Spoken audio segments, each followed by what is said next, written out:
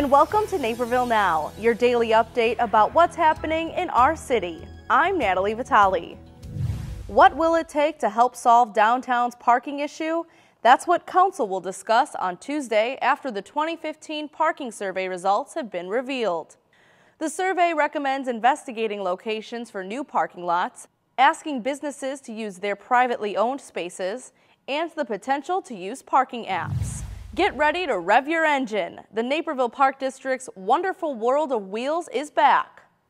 Tractors, fire trucks, and the Colonial Cafe's Kitchen Sink Sunday truck will all be back Monday, May 2nd in the Whole Foods parking lot on 75th Street from 11 to 3.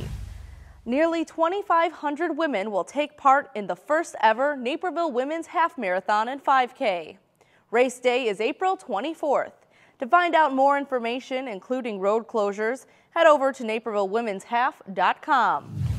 Naperville North and Naperville Central boys water polo met in the championship game of the Best of the West tournament on Saturday.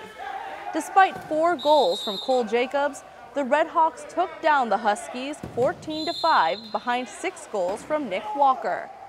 Naperville Central remains undefeated and are the #1 ranked team in the state.